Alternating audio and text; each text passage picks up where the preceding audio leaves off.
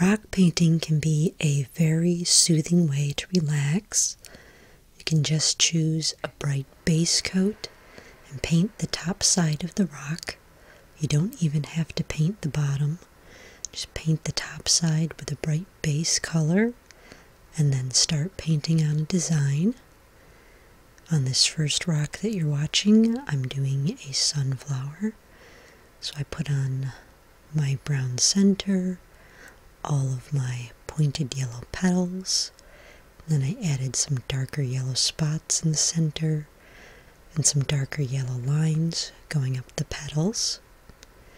And then I added a bunch of little sunflower leaves and stems.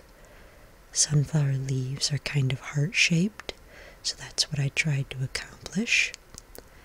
And then once your design is done, you want to be sure to give it a clear coat to weatherproof it, and then you can display your rocks outside.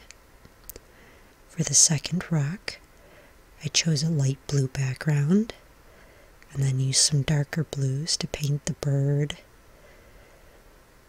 and used some black to give it the details like the eyes, and the feet, and the feathers, so they'd stand out against the blue, and of course some kind of pinks and oranges for the beak, and the little red-breasted part.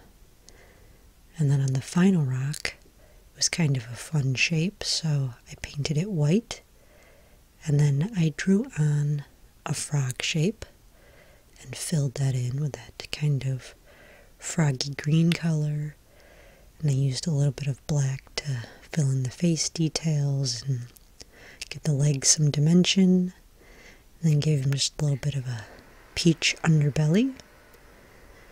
And since I clear coated all of them with a little acrylic gloss, makes them shiny and I can display them outside.